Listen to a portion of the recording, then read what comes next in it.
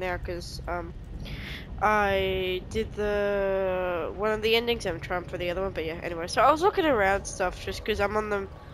I just finished the Da Nang mission, and I was just looking around, you know, see if there's any secrets. And I found this door which you can unlock. I've already unlocked it, but like if you go and see for yourself, it's locked. It'll tell you here the inventory case, and then it will tell you these different locations. You can actually find files like this around a place. So I'll show you one of them. First of all, is here, and it will give you the number. So this is the first one. It will give you the numbers 1-1. So then you can put that into the keypad there.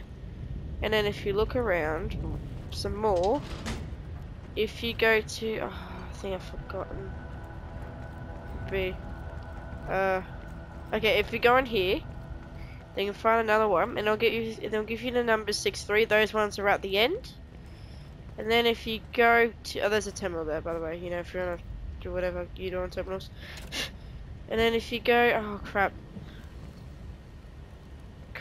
And then if you go to,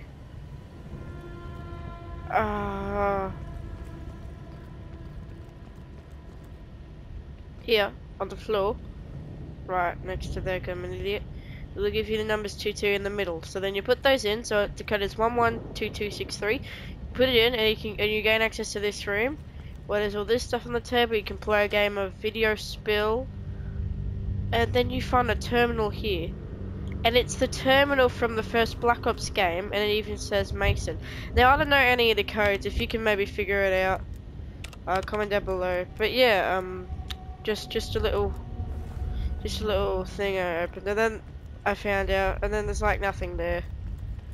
But alright, yeah. So, bye.